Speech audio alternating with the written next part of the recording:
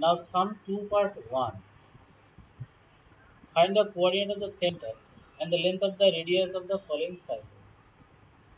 This one number you see.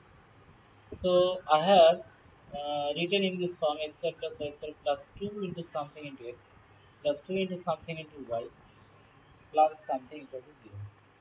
Because when we can compare with x square plus y square plus 2gx plus 2fy plus c, then value of g will be minus 2, value of f will be 3, value of c will be minus 12. Now, here I have written that. Now, center formula we know that minus g minus a. So, minus of value of g you put and minus of value of f you put. Then it is coming 2 comma minus 3. This is the center. And radius formula root over of g square plus f square minus c. What is the value of g? Minus 2.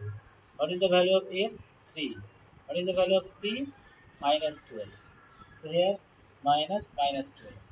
Now minus 2 into minus 2, that is 4. Here will be 9. Here minus minus plus.